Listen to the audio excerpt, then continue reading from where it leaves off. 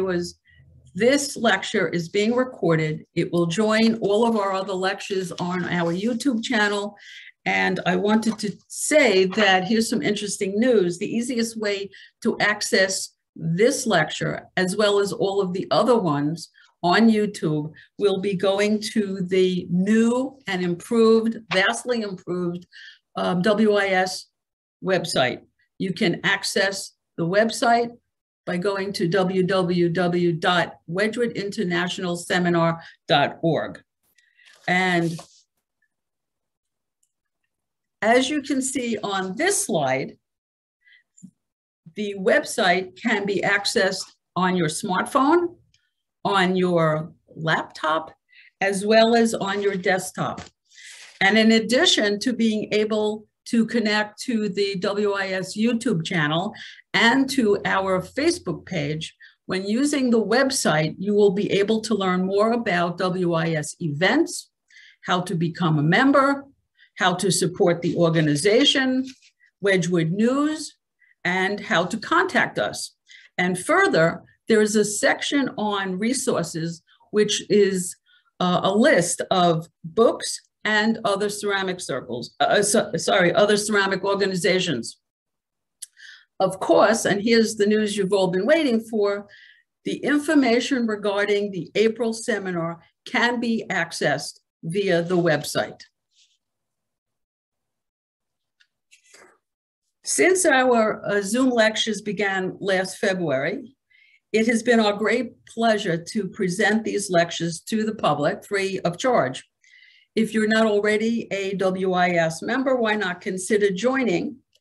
Since in addition to the Zoom lectures, other benefits include the annual April 4-day in-person seminar, the scholarly proceedings, which is edited by Dr. Ann Forschler-Tarish, and the fellowship of so many other ceramic enthusiasts from around the world. And as I mentioned, you can also go to the WIS new website in order to access a membership application. A few words about how we're going to conduct today's meeting. Anne will be the moderator. She will introduce our speaker, Miranda Goodby. Following that lecture, we'll have a time for a question and answer session. And during the lecture, please remember to type your questions into the chat box, which is at the bottom of your screen. And after our Q&A session, I'll take a minute or two to give you more information about the next Zoom lecture, which will be in February, and some other information. So please let me turn it over to Anne. Great. Thank you, Lorraine. You're welcome. I'm just going to share my screen as well. All right. Well, Miranda, of course, for most of us, needs no introduction. She is the Senior Curator of Ceramics, of course, at the Potteries Museum and Art Gallery in Stoke. She studied the history of design and visual arts at Staffordshire University before she did graduate work at Manchester University. And she's worked in a variety of English museums, including the British Museum, but since 1995 has been in charge of the ceramics collections at the Potteries Museum.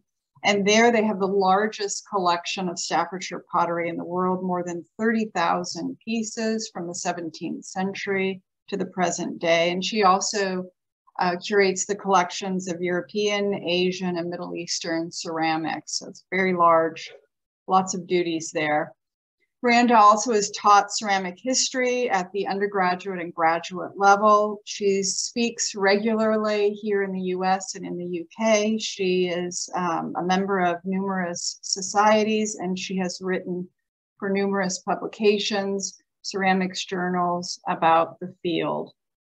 She's especially interested in 18th and 19th century Staffordshire earthenwares and stonewares, which were the development of the Staffordshire industry from the 1750s onward, including Wedgwood. She's interested also not only in the objects themselves, but in the lives of the pottery workers and in the social history surrounding the ceramics industry. In 2017, she led the successful fundraising campaign to acquire one of the surviving Wedgwood First Days vases for the Potteries Museum in Stoke. So please welcome Miranda. Please, again, don't forget to mute yourselves. Following the lecture, we'll have a Q&A period, so please ask your questions in the chat. And now I will turn it over to Miranda. Thank you for being with us today, Miranda.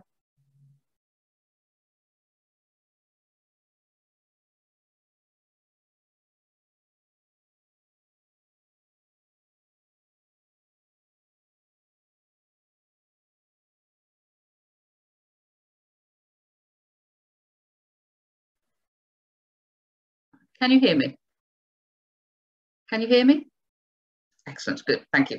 Well, thank you very much for inviting me to speak this evening. I'm delighted and honoured to be part of the WIS Autumn and Winter Lecture Programme.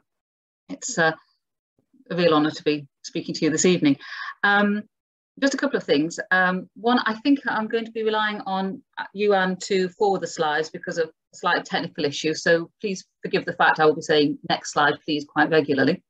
There will be relatively few pieces of pottery in this lecture, which I hope you'll forgive me, because I'm rather hoping that what I have to say will be of sufficient interest on its own. Could I have the first slide, please?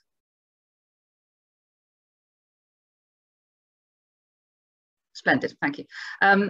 Lorraine and Anne were both just mentioning about the Wedgwood First Days vase that we acquired in 2017. And I thought the least I could do was to put up an image of it, and just to thank all those people that I know contributed towards the public fundraising campaign that we had to keep that piece in Staffordshire. To start, I think Josiah Wedgwood has had more written about him in the form of books and articles, both scholarly and popular, than any other 18th century potter. And we're fortunate that an enormous quantity of documentary material survives about the man and his work. And these range from his extensive correspondence, including his letters to his business partner, Thomas Bentley, to his commonplace books, and as well as his business papers, his oven books, his order books, his accounts, etc., for his hugely successful pottery factory. And these documents have been widely drawn upon by his biographers from Eliza Meteyard onwards, and numerous extracts have been published over the years. And of course, each writer has selected and filtered from this information to help support the story that they wanted to tell about Wedgwood's life and career. And certain elements continually reoccur, of which two of the most popular are that Josiah Wedgwood was unable to become a thrower of pottery due to an attack of smallpox in his youth, that he was unable to throw pottery on the wheel, and that he had little family support in becoming a master potter. And I hope to be able to show that neither of these things are true, and instead, Josiah Wedgwood was a skilled and experienced thrower who in 1769, at the opening of the Etruria factory, demonstrated this by throwing 6 First Days vases, and who was also at the centre of a supportive extended family. In the late 20th and early 21st century, new information has become available to researchers and historians.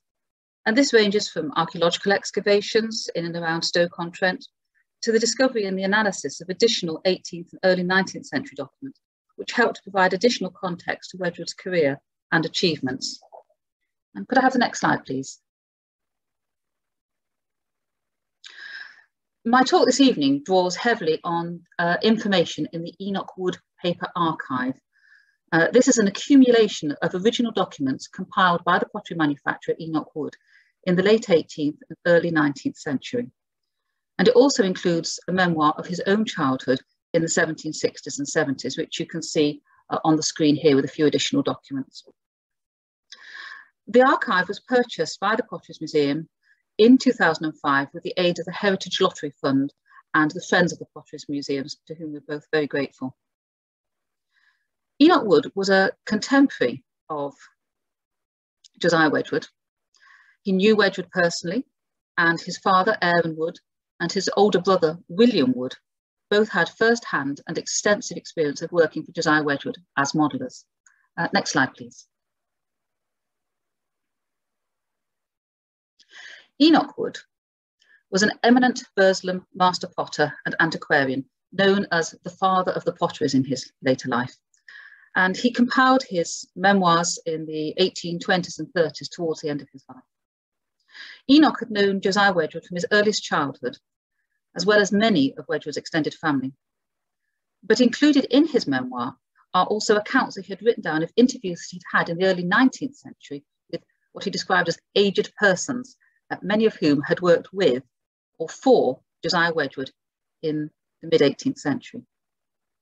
And what's significant about Enoch Wood's memoir is that it's first-hand information about Josiah Wedgwood from people that were there in the 1760s, 1770s and 1780s. Now, some of these interviews with the aged persons were used in a shortened form by Simeon Shaw when he wrote his History of the Staffordshire Potteries, which was published in 1829.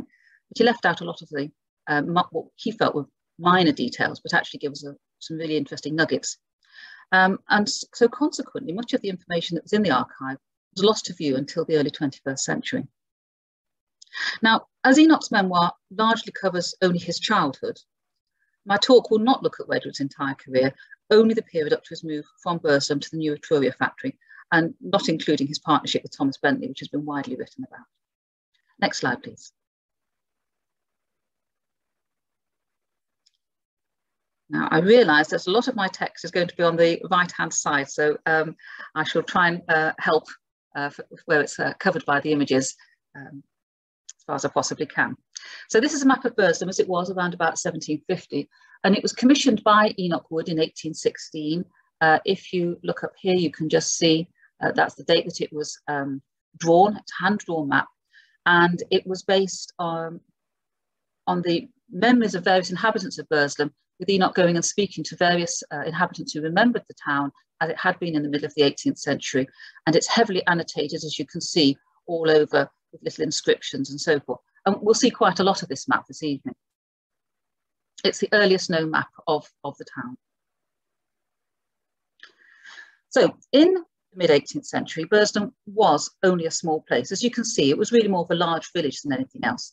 It had only a few hundred inhabitants, and its main industry was pottery making. But you can see it was surrounded by fields, and it was very much an agricultural as well as an industrial centre.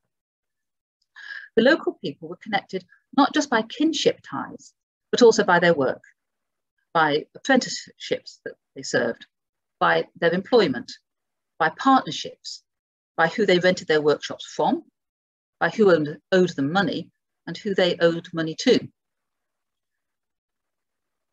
Next slide, please. Now, at this period, there were two important parts of the large Wedgwood clan.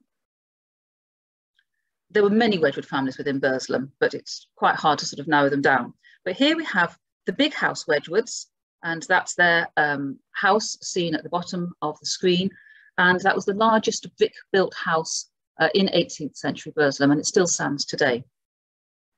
And that was owned, and the factory behind it was operated by the two brothers, John and Thomas Wedgwood, generally known as the Long Wedgwoods due to their height. And they lived there with their respective families in what was, as I say then, the largest and the best house in Burslem. The other branch of the Wedgwoods, the one to which Josiah Wedgwood belonged, was the Churchyard Wedgwoods. And their house and factory was adjacent to St. John's Church on the edge of the town. And if you look very carefully, as I say, you can see just here, Josiah Wedgwood, born here, annotated. Josiah Wedgwood's older brother, Thomas, who ultimately owned two factories, the Churchyard Works and the larger Overhouse Works in the centre of Burslem, was generally known as Churchyard or Overhouse Wedgwood. Next slide, please. As we know, Josiah Wedgwood was born at the small Churchyard Works in Burslem in 1730, the youngest child of Thomas Wedgwood and his wife Mary. Josiah's father died when he was 9, and his oldest brother, also named Thomas, there really does seem to have been a shortage of Christian names in 18th century Burslem, took over running the family pottery at the churchyard. Thomas, Senior and Junior, both made lead glazed earthenwares, and some excavations on the site of the family's pottery has revealed buff-coloured wares covered with mottled glazes, typical of the period 1720 to 40, which you can see at the bottom of the screen. And this was typical of the period and of the type made by numerous other local potteries at this time. In 1744, at the age of 14, the young Josiah was apprenticed to his brother for 5 years to learn the art, mystery, occupation or employment of throwing and handling. Could I have the next slide, please? In 1816, Enoch Wood took down the testimony of John Fletcher, who was then 83 years old. That is, he was born in 1733 and was just 3 years younger than Josiah. And as you can see here, John Fletcher says he first began to work at the churchyard potworks for Josiah Wedgwood. He was hired to make balls for Josiah and Richard Wedgwood, both throwers, and he stood between them. One sat in each corner of a small room, and he made balls for both at the same time. Next slide, please. He then left them as ball maker to turn the lathe for Moses Marsh, who turned the ware the two young Wedgwoods through. And so when Moses Marsh stopped working as a baller, he went to work for a turner, and as you can see here, he would have been providing the motive power for the turner's lathe. You have these two boards here, and the assistant would have literally just joggled those boards up and down all day long, and that would have provided the power for the turner to refine the shape of the wares that have been thrown. Could we go on again, please? Next slide. John Fletcher went on to say, Richard Wedgwood did not like work and soon after became a private soldier, but Josiah was industrious and continued to throw as a journeyman. So here we have a first-hand account of someone who observed the young Josiah as a thrower. And how was this if Josiah was lame following an attack of smallpox in his youth? Well, by the 1730s, when Wedgwood was born, the standard potter's wheel used in Staffordshire was no longer the old-fashioned kick wheel, which was operated by the potter's foot.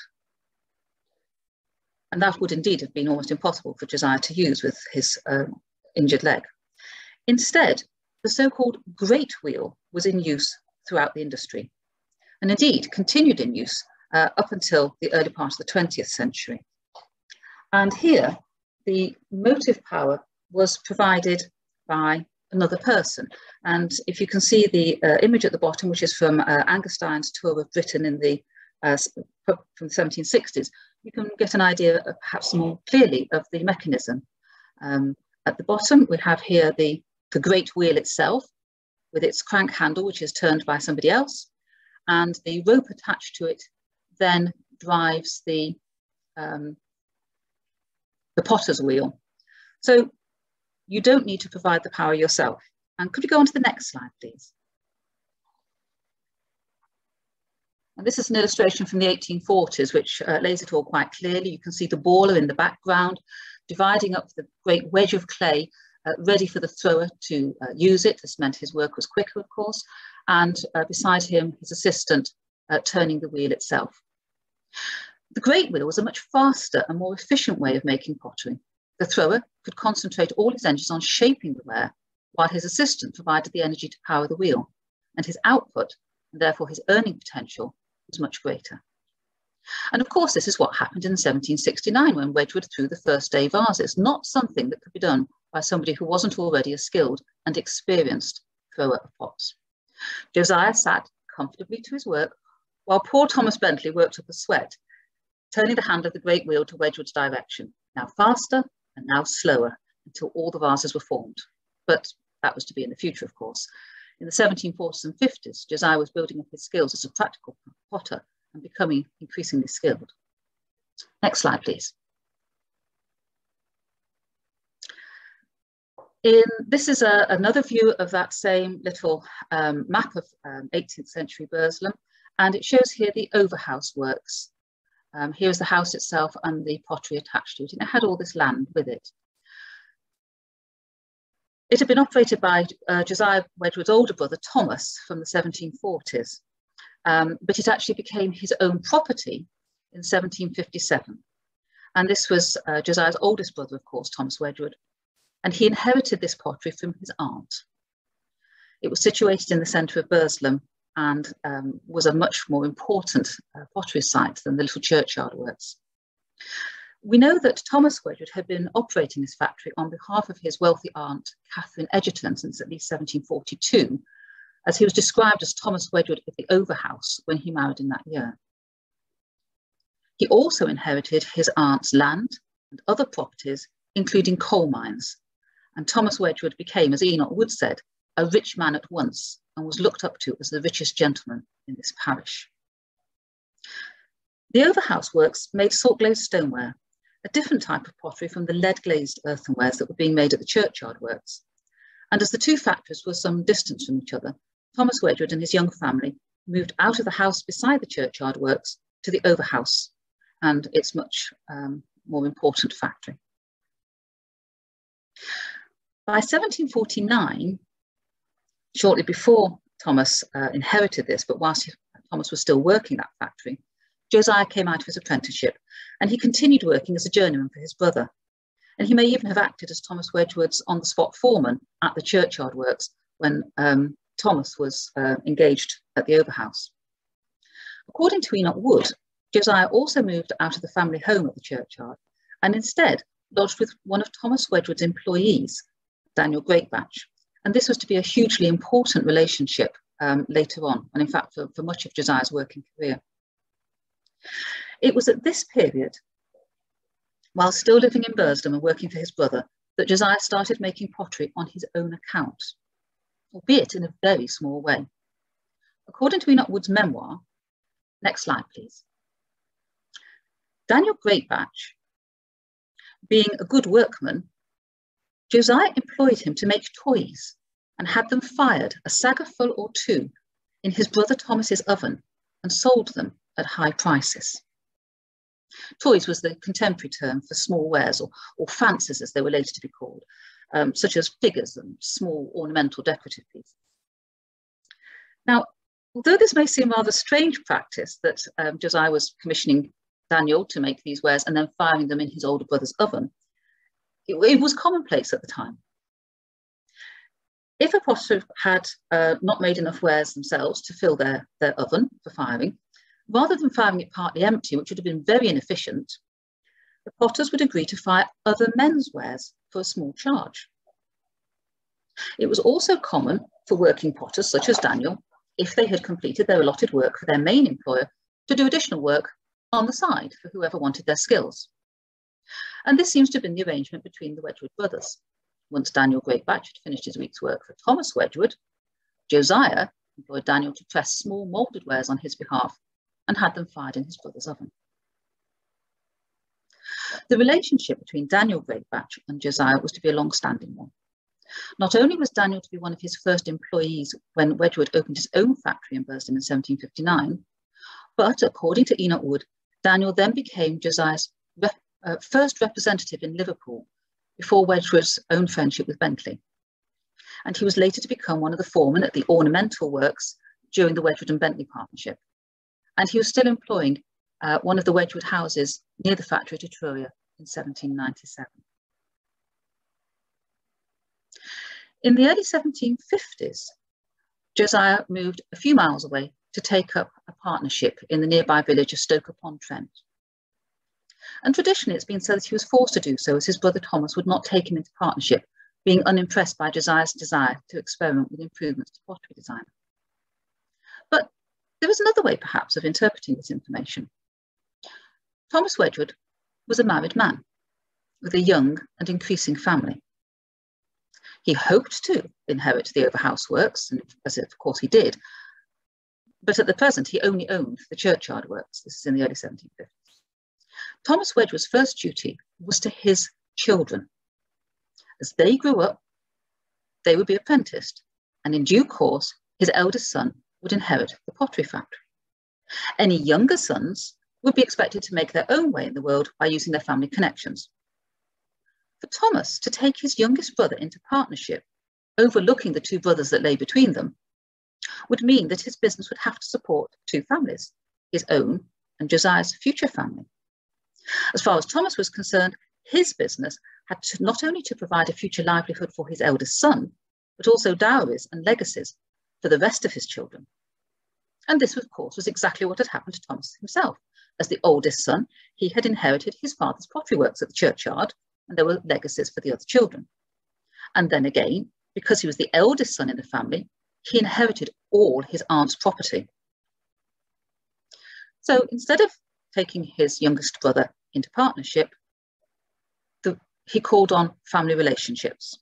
Family connections came into play, and Josiah went into partnership with John Harrison, a relation by marriage. Could we have the next slide, please?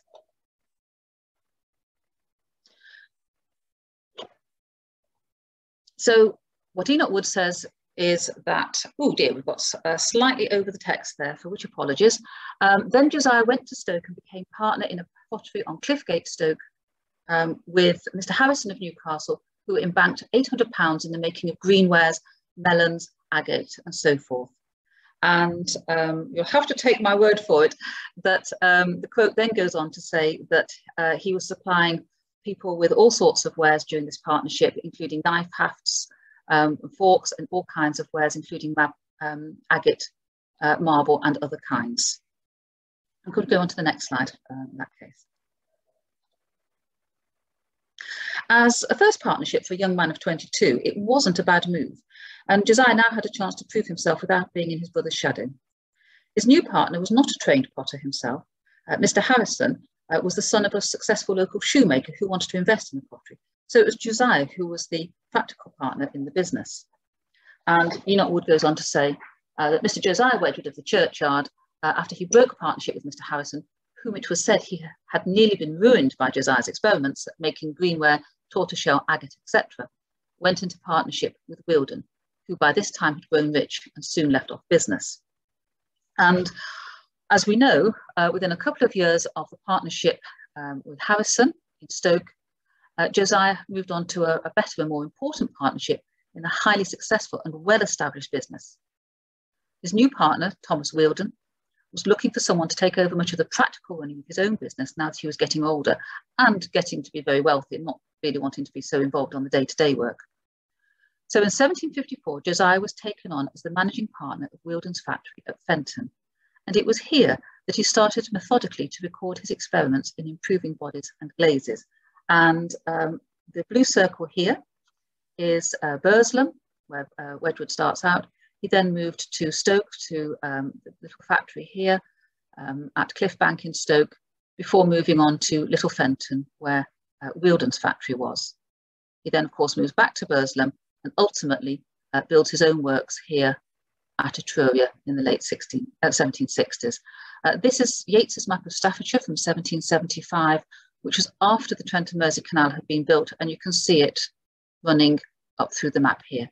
But of course, in the 1750s, that was long before the Trent and Mersey Canal had been built. It was whilst in partnership with Thomas Wilden that Josiah was to meet William Greatbatch, who at that time was an apprentice to Wilden. William Greatbatch was the younger brother of Daniel Greatbatch, with whom Wedgwood had worked at Burslem. The young William was a skilled modeller and in due course was himself to be a successful master potter. Also working for Thomas Wilden in the mid-1750s was the experienced modeller and blockmaker Aaron Wood, father of Enoch Wood. And could you have the next slide, please? In writing about his travels around Stoke-On-Trent with his father as a child in the 1760s, Enoch Wood recalled, "On our passing by the place at Little Fenton, where Mr. Wilden and Wedgwood formerly occupied as manufacturers, my father repeatedly pointed out the place he had formerly worked in and said he was always locked up while he made the models and moulds for Wilden, which consisted of knife hafts and cabbage and other leaves for dessert sets, crabstock handles and cabbage leaf spouts for teapots, coffee pots, chocolate cups, candlesticks, etc." I think in reading Enoch Wood's memoirs, he doesn't mean that he was locked in by Wilden. I think what he means is that Aaron Wood was locking out anybody else that might have been inclined to see his working methods. These are two pieces in our collection. They're not marked, of course, but the lower one certainly matches shards that were found on the Wealden site in the 1960s and 70s. And the top one is just a very nice cauliflower teapot. Could we have the next slide, please?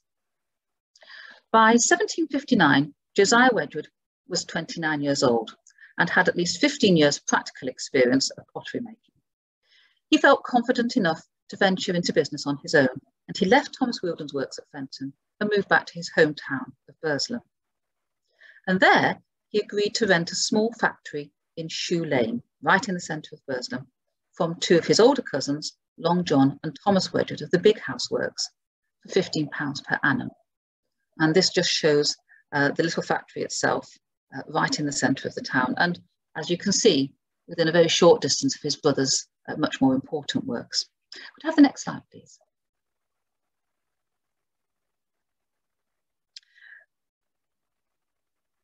So he's renting the factory in Shoe Lane for £15 per year.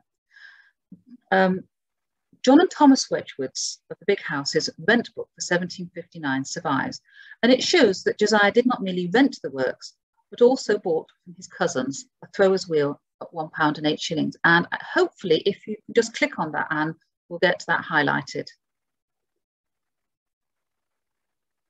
Yes, no? Yes, there we go. So you can see there, 2 wheel, £1 8 shillings, and 2 flagstone, 18 shillings. So there's some improvements to the flooring, as well as buying in some of the expensive equipment that Wedgwood was going to need.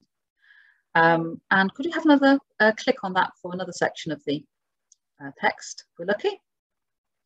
And as anybody who's ever had building work done at home, you'll sympathise with this one, because the cousins knocked £2 off Wedgwood's rent in the first year by allowance from the building not being finished.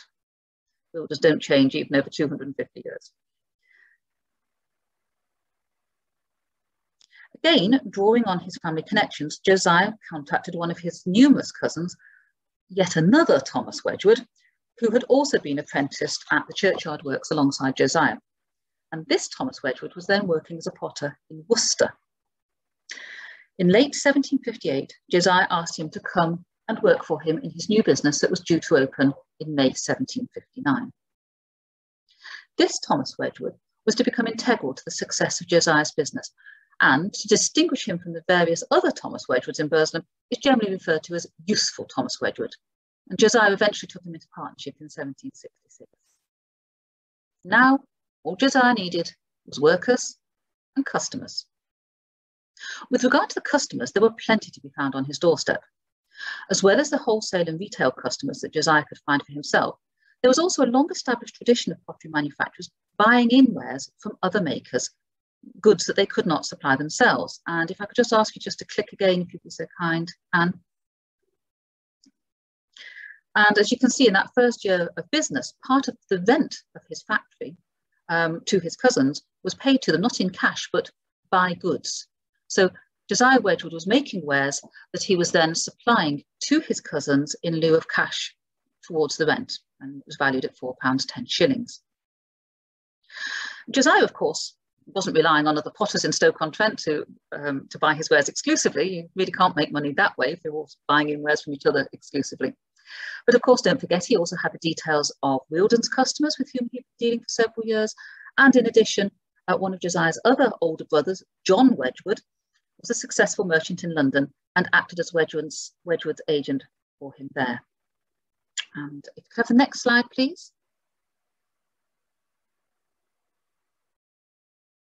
As for workers, there were plenty of skilled workmen and women in Burslem. We're fortunate that Enoch Wood knew several of them and details them in his memoir. In 1834, the old potter, with the wonderful name of Careless Simpson, which is, I think, spelling the name as it sounds, I think he's actually called Carlos Simpson, which is still pretty exotic for Burslem in the 18th century. Anyway, dear old Careless Simpson, gave Enoch Wood information about Josiah's early career as an independent potter. And he calls on Enoch in 1834, saying, "I am this morning at 4 o'clock 80 years old."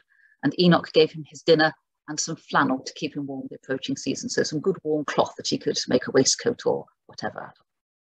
And he says, that is Carla Simpson says, old Thomas Jones was the fireman for Josiah Wedgwood when he began to make toys and knife hafts and pickle dishes, etc., in that potwork of Long John and Thomas Wedgwood at Shoe Lane.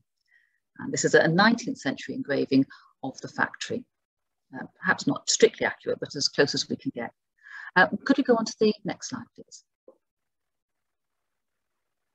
And Daniel Greatbatch was his potter and made his moulds and pressed his toy dishes and things on them, such as chickens, joints of meat, and pies, etc.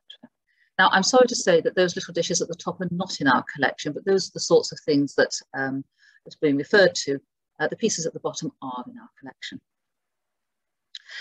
Daniel Greatbatch married Thomas Jones's daughter, Nancy, and Careless Simpson married Hannah, Jones's youngest daughter, and the other daughter, Jenny, was married to Ralph Rowley, and all of them were employed by Josiah Wedgwood at toys and cauliflower and melon wares, etc.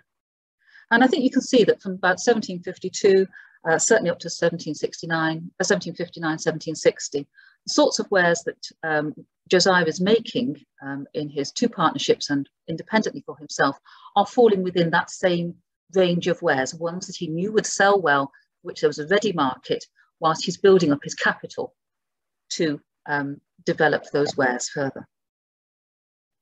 Now, to make these wares, the cauliflowers and the melon and all the others, any other moulded wares, what were needed were good models and moulds. And we know that Wedgwood had access to the skills of two good modellers who could produce the models for his wares. One was Aaron Wood, who by 1759, when Enoch Wood was born, had also moved back to Burslem.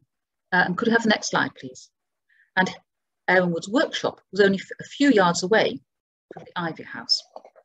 And Enoch Wood records that I was born in a small and comfortable thatched house in the Rotten Row in Burslem. And this is the property that he is referring to. This is a map of about, based on 1750, and of course, Enoch Wood was born in 1759.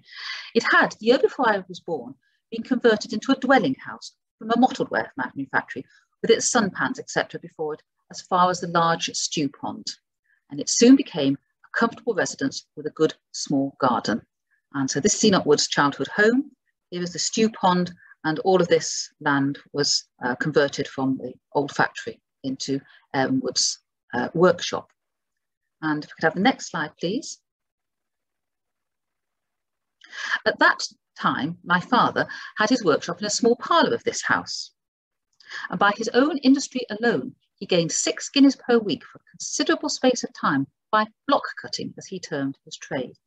And most unusually, we have a mid-18th century portrait of a skilled artisan, a skilled workman, not a pottery manufacturer, not a member of the landed gentry, but a man of the middling sort. And this is a portrait of Aaron Wood, painted by his brother-in-law, William Caddick, who was a painter based in Liverpool. It's a very rare survival, and it's actually in the Walker Art Gallery in Liverpool. And we could have the next slide, please. At this period, the white stone earthenware or salt glazed earthenware had arrived at its greatest perfection, and every master potter or master manufacturer in Staffordshire came to him to order their blocks, which then chiefly consisted of different patterns in complete table services, dessert services, tall candlesticks, etc., of barleycorn and basket work, gadroon and mosaic and basket patterns, and lastly of a very good pattern called Dresden pattern. The two pieces you see here were both designed by Aaron Wood. The one on the top had a later inscription added to it by Enoch Wood, and it reads, "This dish was modelled by Aaron Wood around the year 1760 and was deposited in this building, AD 1835, by his son, Enoch Wood." And that was buried in the foundations of the Market Hall in Burslem, which was actually built on top of Josiah Wedgwood's Ivy House work.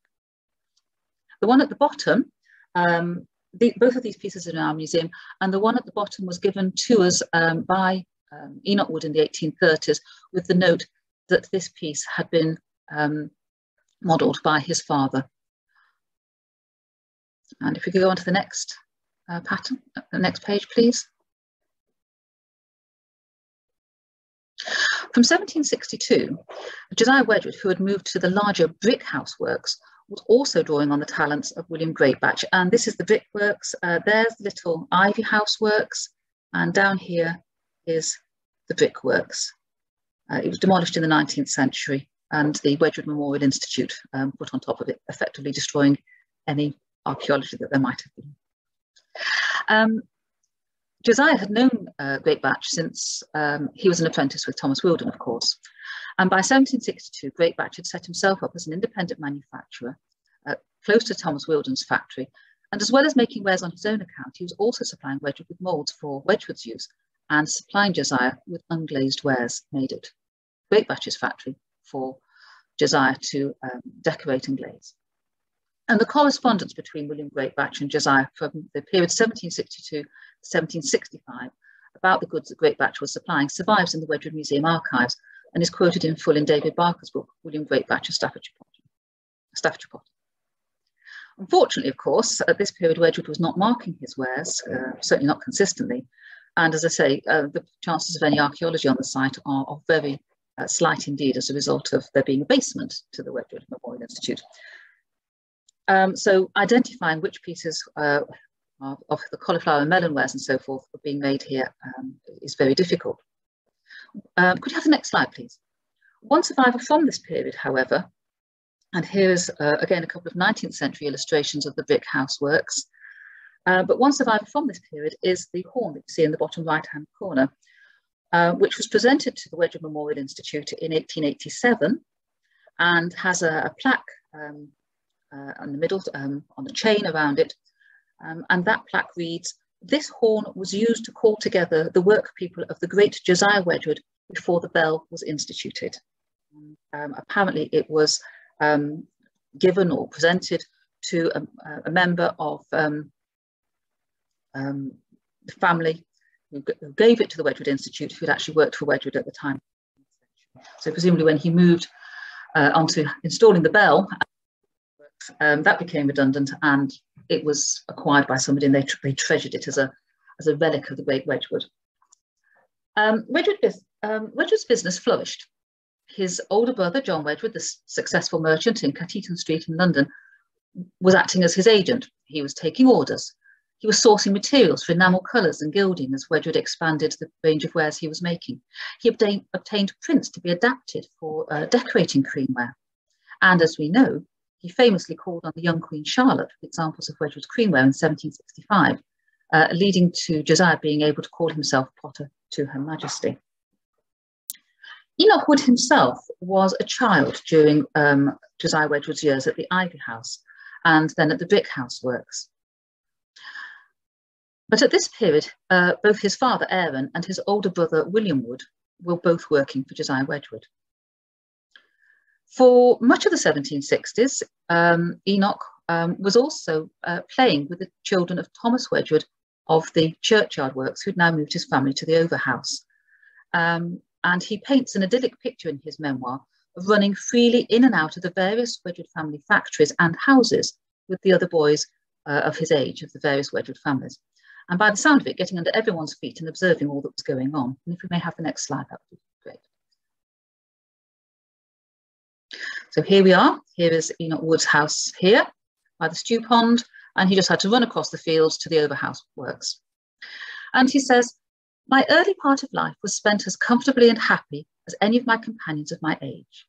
The two sons of Mr. Thomas Wedgwood of the Overhouse were both a little older than myself, and I generally spent much or most of my time at the Overhouse, there being a large orchard well stocked with all kinds of fruit trees and barns and haylofts, horses, dogs, pigeons, rabbits, turkeys, geese and ducks, large pools of water, fishing ponds, and everything amusing for youth," which is a rather nice image of a sort of 18th century childhood.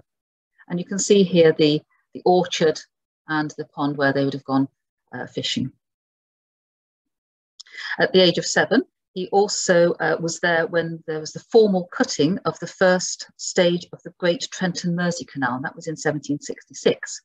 And it was, being there was something that he recalled with great pride, when the 50th anniversary of the cutting of the canal was celebrated with a formal dinner in 1816. And he stands up and makes this big speech saying how he was there with everybody else. And he was obviously running in and around of everybody's legs. So at the age of 7, he wouldn't have been an important participant of this. Even though he was the guest of honour in 1816, we were one of the few people who were still alive who remembered that event. Anyhow, to go back to the 1760s. Like most children of the period, Enoch Wood was expected to make himself useful even before he was formally apprenticed, 14, in 1773. Sorry. He had some schooling in Burslem. He made himself useful by turning the wheel for another brother, Aaron, who was a thrower. And he was sent for a short period to Liverpool to study drawing with his uncle, John Caddick, who did the portrait of Aaron Wood.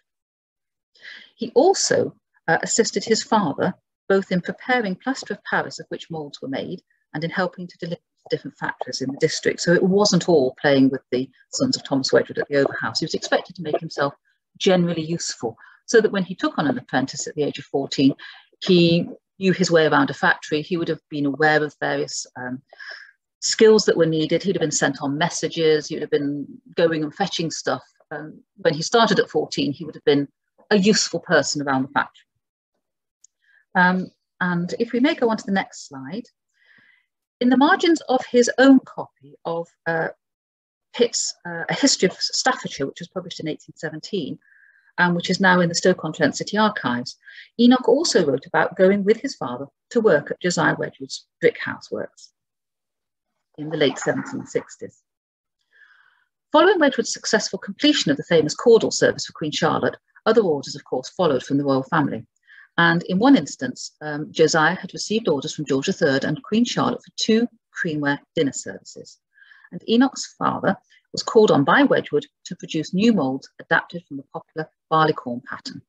Firstly, by removing the barleycorns, leaving only the divisions to create the queen shape, and then removing the divisions themselves to create the king shape. And Enoch says, cream-coloured ware, as was afterwards named from its yellow appearance by the inhabitants of Burslem, was generally made by the manufacturers. And this vase in our collection is an early unmarked piece of Wedgwood, but it is attributed very firmly to him. Mr. Josiah Wedgwood sold some pieces of it to the Queen, which she admired, and ordered a table set to be made for her, after which it was called Queensware.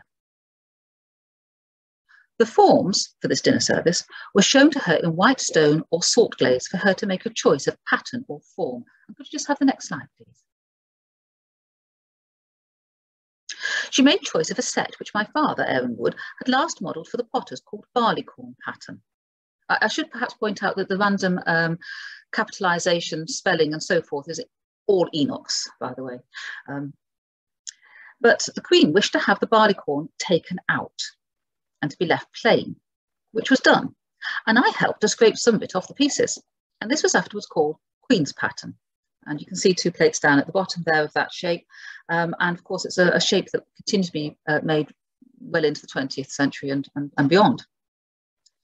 Next slide, please. After this, the king ordered a service, but wished it to have it still more smooth and plain. My father and brother William then cut off the partitions which were left, which had divided the barleycorn into compartments, and this was then called the royal pattern. And so there can be no confusion, Enoch very kindly does a little drawing at the bottom of the page. So here you have the shape of the plate with its barleycorns, and here you can see the barleycorns have been scraped off, just leaving the divisions between, and this is the queen shape, and here the divisions which divide it into panels have been taken off, and this is the king's or royal pattern shape. So as you can see at this period, young Enoch was coming and going freely at the bell works, helping his father and observing all that went on. He was obviously one of those noticing children. And again, if we can go to the next slide. In his memoirs, he mentions an incident from 1767, where he says, I well remember at the time Mr. Cox brought an engine lathe from Birmingham to the bell works in Burslem and put it up in a chamber there over my father's modelling shop to teach James Vaughan and Abraham Smith to turn back teapots upon it. Next slide, please. As soon as this was accomplished, it was thought a most wonderful event, and it And as you can see here in the 1940s, the engine lathe was still attracting visitors' attention. I can't find an illustration from the 18th century, but this is from 1941. You can see what was essentially the same piece of machinery still being used at the Etruria factory at that point. So as soon as it was accomplished, it was thought a most wonderful event, and it brought old Mr. John Shrigley and Thomas Wedgwood, that's Thomas Wedgwood of the Overhouse, both great and rich potters, whiteware potters, that's his salt glaze potters at that time, to see the operation, but without asking leave of Josiah Wedgwood to see it.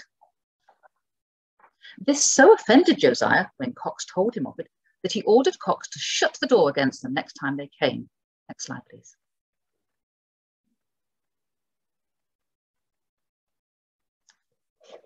So Mr. Cox refused to let them see the lathes at work. And as Thomas Wedgwood was passing out of the door, Mr. Cox clapped the door upon Mr. T.W.'s coat lap and tore it. This and the refusal so offended the elder rich brother that it was long before the affront was forgiven, if ever. For I well remember that he, Thomas Wedgwood, was never seen there again, and I always observed a shyness between the brothers, and the families did not associate. I never saw them together again after it, and I remember my father to say how much Thomas Wedgwood was offended at it. Oh, how these family disputes arise and go on for years afterwards over something quite small and simple. People don't change. But you can sympathise with Josiah Wedgwood. The image here, by the way, is the late Don Carpentier's engine lathe, which he created for work at Eastfield to do his own engine turning on. But one can sympathise with Josiah Wedgwood. There he is, trying hard to improve his wares, investing in expensive new technology, and trying to get his employees to work more consistently and efficiently. And the whole of Burslem, from his brother downwards, is dropping in to see the new developments, stop his workmen from making progress, and doubtless trying to see what ideas they could copy. It's no wonder that technical developments in the pottery industry in 18th century Staffordshire could not be kept secret. But I do like the image of Thomas Wedgwood's coat being caught in the door and the long-standing family row arising from that incident. Enoch did not follow his brother William into Wedgwood's factory formally. Instead, in the early 1770s, he was apprenticed to one of Josiah's rivals, Humphrey Palmer, whose factory was in nearby Hamley, just over a mile of him. But his brother continued to work there with Wedgwood. And we have another view of Josiah from instance that Enoch recorded about his brother's working relationship with Josiah. William Wood, Enoch's older brother, worked for Josiah from the 1760s until his death in 1808. And like his father, Aaron, and his uncle, Ralph Wood, who I've not really mentioned here, he too was a modeller of useful wares, especially tablewares. And could you have the next slide, please?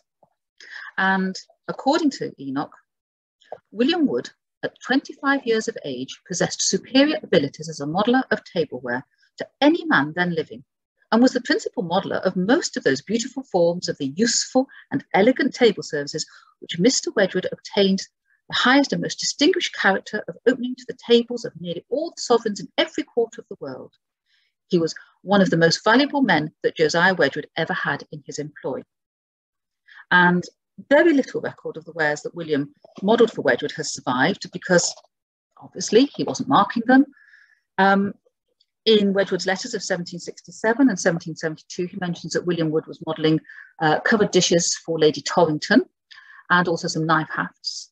And Enoch himself owned this royal-shaped dish of his brother's modelling, which is now in the Wedgwood Museum at Barlaston. The Wedgwood historian Robin Riley believed that William Wood had also helped in modelling the frog service, and he was certainly involved in the modelling of the Portland vase. And what's fascinating about this dish is that, as with the dish made by Wood, Enoch put a later inscription on it in red enamel, and I won't read it all to you. It's quite technical about improvements in the technique of pottery making, but the essential part is this dish was made at Etruria by Messrs. Wedgwood and Bentley the first year after they removed from Burslem to Etruria, and is my brother William's modelling. And he's written that, here's his Enoch's signature at the bottom, and he's dated to 1826.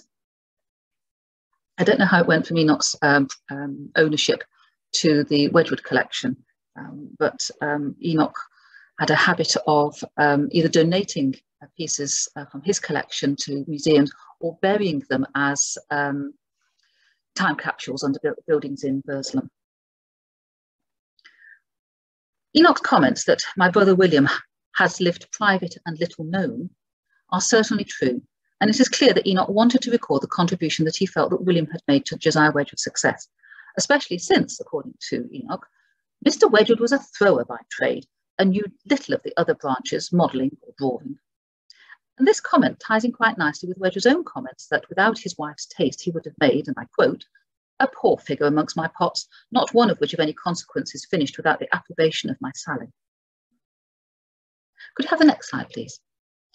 To show his brother's contribution, Enoch copied some notes given to him by William about his apprenticeship, in which William said, after having served 2 years in part of an apprenticeship to Mr. John Mitchell to learn the art of flowerer and handlerer, my father and Mr. John Mitchell agreed to make void the indentures, and at Martinmas 1762, at my age of about 16 years, my father bound me apprentice for 5 years more to Josiah Wedgwood to learn pressing and handling, and here we see pressing of flatwares, table plates and so forth.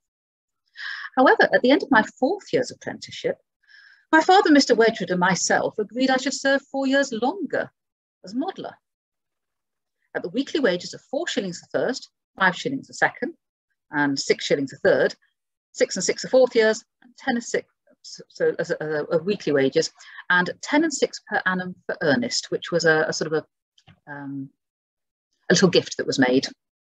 It was an earnest. But at the end of the last 2 years and a half, my bountiful master gave me 8 shillings per week, and now and then half a guinea as a present. So he was getting 8 shillings a week, and now and then a bonus of 10 shillings. That's really unusual that you've got somebody undertaking 3 separate apprenticeships from the age of 14 and in the end serving, well, 4, 4 and 2. So that's nearly 10 years apprenticeship. It's quite remarkable. Enoch goes on, however, to explain why William had such a protracted and disjointed apprenticeship. And if we could have the next slide, please. My brother William, being lame in the leg and very infirm when young, was the cause of my father putting him to apprentice to flowering, which was then performed by women. And that was essentially, as you can see here, the incising of decoration on salt glaze wares, which there was a huge demand. It was very, very popular. But it was normally done by women. This, however, gave him, William, a taste for drawing in a more graceful manner than common, and of course prepared him to learn the lines of beauty and grace, which attracted the notice of all who happened to be better judges than those who bought this kind of ornamenting of that kind of earthenware. So this was cheap ware, but William was much more skilled than that. And if we go on again to the next slide. He then goes on to tell us something of how William was paid, and reveals yet another way that trade secrets became more widely known. In the year 1775, my brother felt his value to the manufactory, that's Josiah's factory, of course, and well knowing Mr. Wedgwood's small ability to direct him in matters of taste and forms of tureens and tableware, he became restive sometimes. Next slide, please.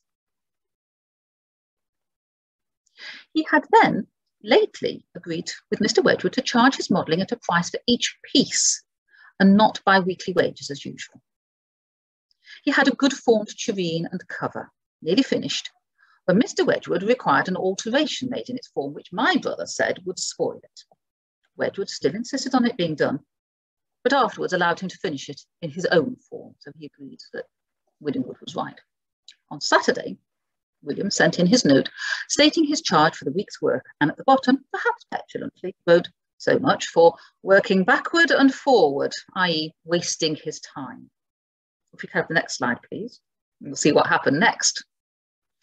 This so offended Mr. Wedgwood that they agreed to part. My brother then joined my father in working for the public. Aaron Wood was a freelance modeller, and William Wood went to join him. This hurt Mr. Wedgwood's mind and immediately threw his forms into the hands of Wedgwood's opponents in trade, so that in little more than 12 months, he made such offers and inducements for him to return that he could not refuse it. So William Wood goes off to work for Aaron, and he has all his knowledge of his forms and shapes. So This probably explains why you look at a piece and if it's not marked, you can't be necessarily sure who made it at the time. Mr. Wedgwood, sorry, promised him a house.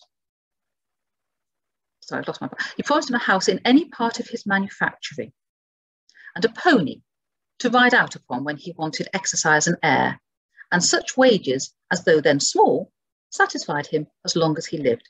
And this is an image of a diorama that we have in the museum showing the factory at Etruria beside the canal, with the factory buildings here, and just along here with their gardens behind them are the houses that Wedgwood built to form Etruria village, and which were largely let out to the workforce at the Etruria factory. And of course, this house would have been rent free. So he gets a nice little house close to the factory, with a good sized garden, and that's in addition to his wages. And the offer of a house as an addition to part of a valued employee's wages was common at the time with Wedgwood. William Greatbatch, the modeller, who was later to be Wedgwood's works manager of Etruria, was offered a house and coals as part of his wages. So the house and his fuel bills were paid, as was Hamlet Wood, Wedgwood's factory clerk. And the offer of a pony to ride out upon when wanted was, of course, the 18th century equivalent of a company car. It had all the benefit without the cost of actually maintaining a horse and paying its vet's bills and feed and so forth. The two quotes regarding the engine lathe and the modelling of a tureen throw quite a different light onto Josiah Wedgwood's character, and I think make him much more three-dimensional. The man himself springs off the pages of his letters to Thomas Bentley and others, but those are, of course, written by himself. And I quite like this other view of Wedgwood, a Wedgwood who can be short-tempered and hasty. By the end of the 18th century, the relationship between the Wood and the Wedgwood families had shifted. Although William Wood worked for Josiah until his death, Enoch, like Josiah before him, had become a highly successful manufacturer in his own right by his late. And rather to his own surprise, the Oberhaus works of Thomas Wedgwood, where he played so often as a young child. Next slide, please.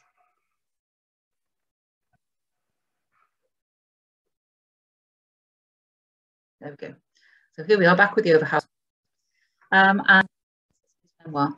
Now, highly as I and the whole town thought of the riches and superiority of the upper house or Overhouse Wedgwoods at that time, none could have believed that such a change could take place in a few years as that I should become the master and only governor of the whole of the upper house, gardens, potworks, and the greatest of gardens and potworks. Enoch's business continued to flourish, and he eventually built himself a new factory at the Fountain Place. He was also interested in the history of the local pottery industry. And he collected examples of pottery and documents relating to the history of his hometown, and many of those documents are now in the Potteries Museum in Stoke-On-Trent. And he also took down accounts of the pottery industry in the mid-18th century from old potters, what we would now call oral testimonies, and by the end of his life was widely regarded as the historian of the industry and was generally referred to as the father of the potteries. He could now take his place beside Josiah Wedgwood as far as status was concerned. Josiah, of course, had died in 1795, and Enoch Wood was to be hugely successful throughout the early part of the 19th century. But despite this, he was clearly irritated by the adulation that was already being meted out to Josiah in the early 19th century. And could I have the next slide, please?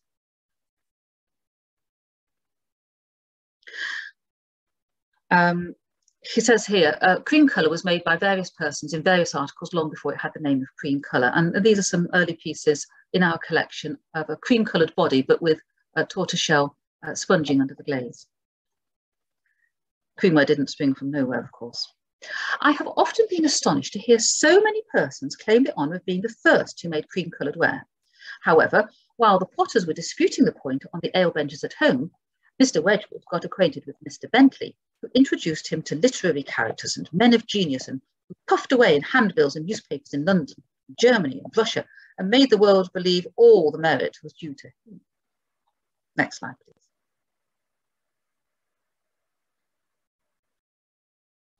And this is a piece in our collections again.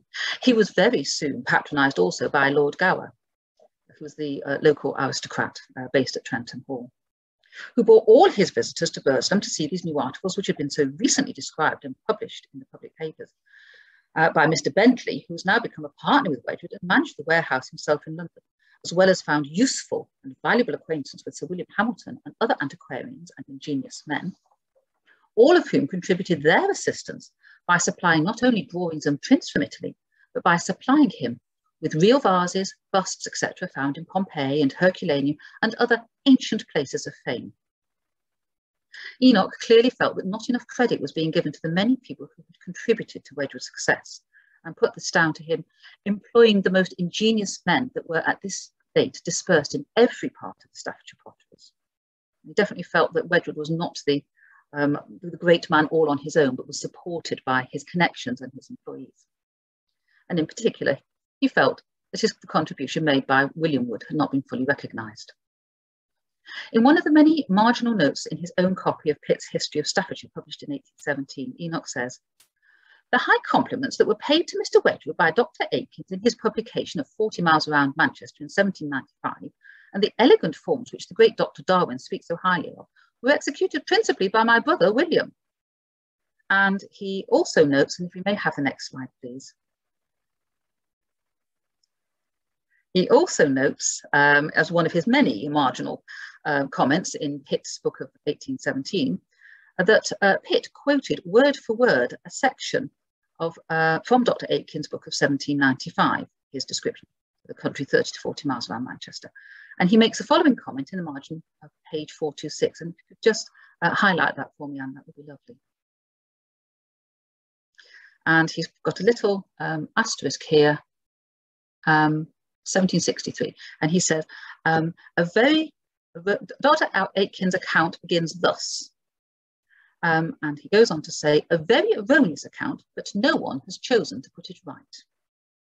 He goes on to say in this very long inscription that Dr. Aitken had most clearly been imposed upon in a subject on which he himself could only judge from accounts which he received from persons whose interest it was to keep real facts and truths in the background, and whose taste and disposition chiefly lay in collecting the works, learning and abilities of clever, learned and ingenious men, and puffing off as his own, none of which he had any fair and just claim. Mr. Wedgwood certainly was industrious and persevering and fortunate.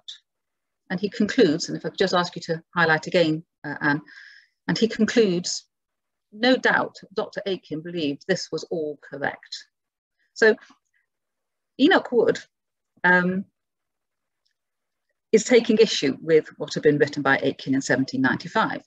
And essentially what he was saying was that it was Josiah Wedgwood himself who was the contributor of that account of the potteries and pottery making, which Aitken himself states in his book was supplied by a very intelligent gentleman resident on the spot. Unsurprisingly, since Wedgwood wrote this section, he is the only living potter mentioned in the text. And he gets a very good write-up. 2 decades later, in 1817, as we can see, Mr. Pitt was still using this same text. And Enoch Wood was not impressed that Wedgwood was getting all the credit for improvements to bodices and glazes that he knew others had developed, and hence his irritated comments. Unfortunately, no one saw Enoch's marginal comments and complaints, not just in this book, but in other books that he owned. He was a terrible writer in the margin. None of these were seen until the late 20th and early 21st century, when some of his books started to appear on the market. And in the meantime, of course, writers in the later 19th and 20th century have looked back at these early printed sources, as well as Wedgwood's own letters, and have drawn on them for their own work. With Enoch Wood's comments, however, we have the opinions of someone who was there at the time. And since his comments were not for publication, but for his own satisfaction, he felt free to express himself as he wished. This, combined with his interest in the history of his hometown and industry, and his notes on the recollections of aged persons who had been active potters in the mid-18th century, does indeed give us a new and contemporary perspective on Wedgwood's early career. And if I may have the last slide, please, that would be lovely. There are the two men, the two great men who straddled the late second half of the 18th century and the first half of the 19th century. And one of them could never get over the fact that Josiah always came first. Thank you very much.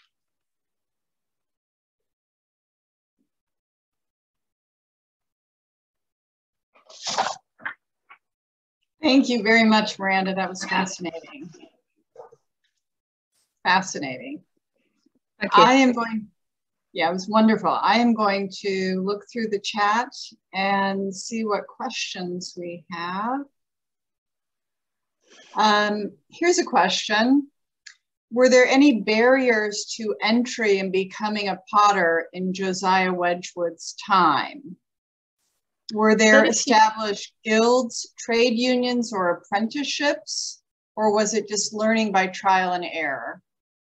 It was a very well organised industry by the time that Josiah was born in the 1730s. The pottery industry in North Staffordshire was one of the dominant industries along with coal mining. And there was a well-established system of apprenticeship, which was usually preceded by an informal period, as we saw with Enoch, sort of making yourself useful around the factory. You would then take on an apprenticeship. Either a premium would be paid to your master to take you on, and it could be anything between 5 and 7 years. And you would, in the first part of the 18th century, you tended to learn the whole range of skills with perhaps a concentration on one or two. A lot of people would have gone from that apprenticeship simply to be a journeyman working for other people and wouldn't have gone on to be a potter, a master potter in their own right with their own factory. And you could earn good wages. You know, there's a great demand for the wares. It was regarded as a well-paid job. To become a pottery manufacturer in your own right largely meant having good credit. You didn't need to put up the money to buy a factory. You didn't necessarily need to have the money for the equipment that you needed.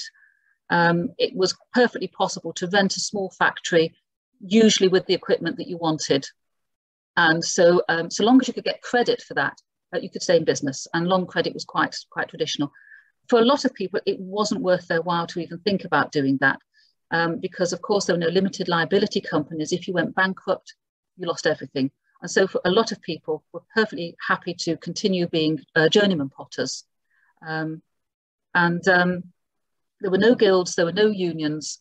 It was a fairly sort of informal arrangement until you get to the end of the 18th century, by which time you're getting really big factories. They've gone up to being about 20 people at most in a factory to several hundred. And at that point, you start to find that unions develop. Thank you, Miranda. Here's an interesting question. Women seem to have been very influential in the development of the Wedgwood brand, both as patrons and customers. How early in his business career did Josiah Wedgwood recognize the importance of women, and was he ahead of the game in directly targeting this market? Well, of course, we know more about Josiah Wedgwood and his business than we do of any of the other potters of the period, because the records don't survive for those other firms. I mean, it's quite clear that Josiah realised how important the female purchasers were. And I think that quote I gave about his wife approving of the designs that he was putting into production is as much not just her input on the design, but also what was going to appeal to female taste in part. Of course, he was also very much aware that female patronage was hugely important, which is why becoming potter to Her Majesty the Queen gave him a great kudos. And he was frequently would rely on what we these days call celebrity endorsement for some of his goods. You know, he talks about some particular vases which aren't especially attractive, but if his brother John could get the Duchess of Devonshire to accept a gift of them, they could then call them Devonshire vases and they'd be sure to sell. So he was very much aware of that whole sort of consumer culture that was arising of wealthy women who had got money to spend, and his wares were designed to appeal to them. And I think what's fascinating is you can see that in his letters and how he is deliberately targeting them. So a very important part of his market. A lot of pottery, china, jasper ware, and so forth was seen as fairly frivolous stuff, so suitable for women to spend their money on. Mm-hmm. Very good. Here's a quick question. Do you know if the actual bell installed in the brick house pottery by Wedgwood has survived? No, it may have gone over to Etruria. I'm sure either Catherine or Gay would be able to say better than I possibly could. But of course, if it was no longer useful, it was a very useful piece of metal and could be melted down and reused. So I don't believe it's of art at all, sadly. When did Wedgwood start placing potter's marks and placing his name on all of his work? When did that practice begin? What year? About what year? I couldn't tell you which year it happened. He does start marking his wares, but of course he didn't just sell his own wares. William Greatbatch was making biscuit wares. That's wares that have been fired but not decorated and glazed for Wedgwood to then finish. And of course, if you're going to have an impressed mark on the piece, that would have had to have been whilst it was still in the clay state. So a lot of his wares weren't being marked, certainly in the early years. And I don't know that we know exactly when he started marking them, but quite late on, he was still selling unmarked wares and indeed other potters' wares, because he complains that his nephew, Thomas Byerley, who was then working in the London shop, was incapable of telling Wedgwood's creamware from the wares that they had brought in from other potters to sell. So clearly they weren't all being marked even as late as that in late 1760s, 1770s. Are there other documents from the 18th or 19th century, such as these, that can reveal such fascinating information about the period? The middle of the 18th century is a really difficult period, and that's why something like Enoch Wood's accumulation of documents is so interesting. Probably the other sort of large group of wares we have is also related to the Wedgwood family, but that's John and Thomas Wedgwood of Big House Works. Quite a lot of their business documents, accounts and so forth, and as you saw, the rent book, survive, and they're with us at the Potteries Museum, and they give you an insight into a smaller operation. But other than that, not really. Enoch Wood was a great picker up of what we would these days call printed ephemera. He has some in the archive that we acquired, and he also compiled a large scrapbook of material relating to the late 18th and early 19th century. But other than that, there is really very, very little that you can go to. Almost no survivals about the pottery industry, sadly. Here's another question. How long were potters scraping off the barleycorn motifs before queensware and royal pattern molds were made? Oh gosh, I don't know how long that would have taken. I mean, don't forget those salt glazed plates with the barleycorn would have continued to sell well into the 1760s and early 1770s. Salt glazed stoneware was a cheap and very affordable type of pottery. I think what's interesting is that Aaron Wood, who is a modeler and mould maker supplying all these potters, has clearly got a set of barleycorn moulds, which he's perfectly happy to adapt when a new order comes in. I don't know how long it would have taken to adapt them for a whole dinner service.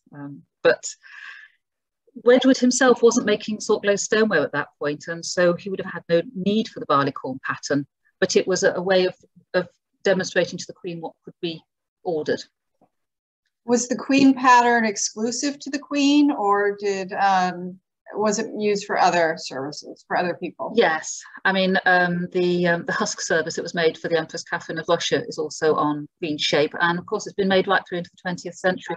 But of course, it's a little bit of celebrity endorsement, it's a little bit of branding, which really Wedgwood invents. If you call it Queen shape, suddenly everybody's going to want it. Yeah. Going back to marking the Wedgwood wares, could marking have started with the issue of Palmer copying Wedgwood's wares?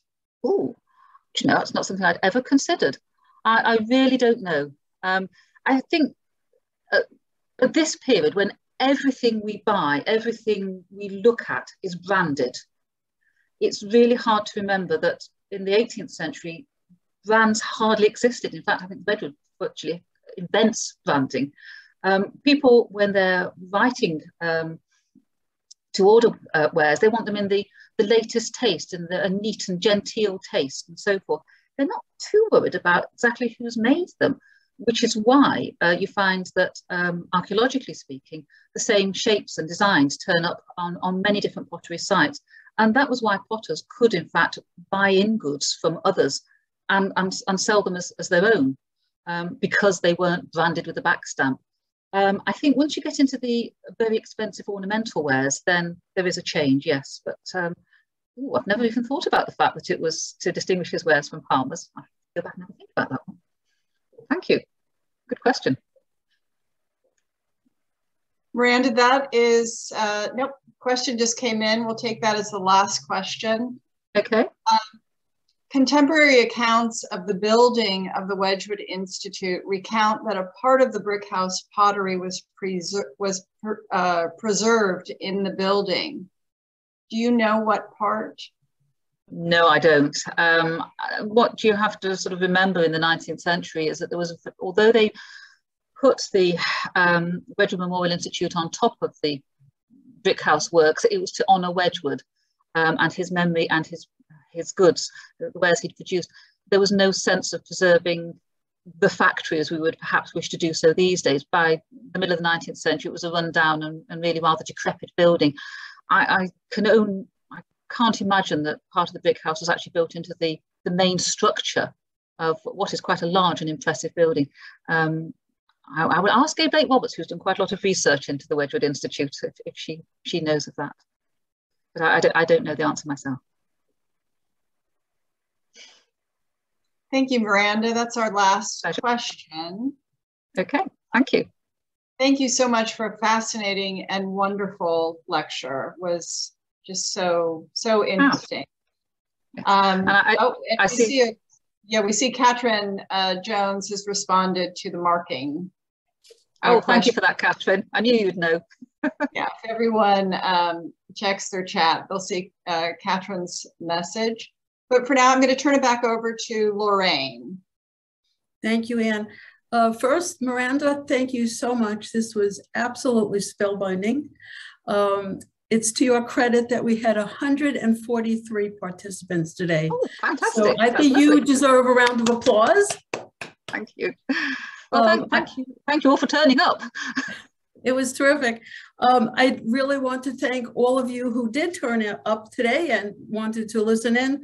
Our next lecture on Zoom will be held again on a Friday at 2:30, same time, same station, on the 18th of February.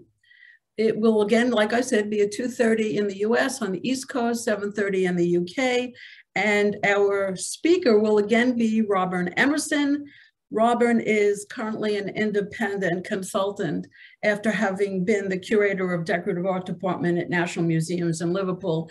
And some of you may remember that Robin was trying so hard to give what was a wonderful lecture in November, and there was a technical issue with his internet. So he has very graciously agreed to visit with us again on the 18th of February. Specific information about that lecture will be sent out to all members in an email. We will have it on our Facebook page. We will have the information again on our very new and, as I said, vastly improved website. And you will find everything you need, including the seminar information on the new website. The link for the next Zoom lecture will be the same as the link for today's lecture. And thank you, all of you again, for joining us today. I hope you all stay safe and stay well, and please wear your masks. So see you all on February 18th. Bye now. Thank you very much. Thank you.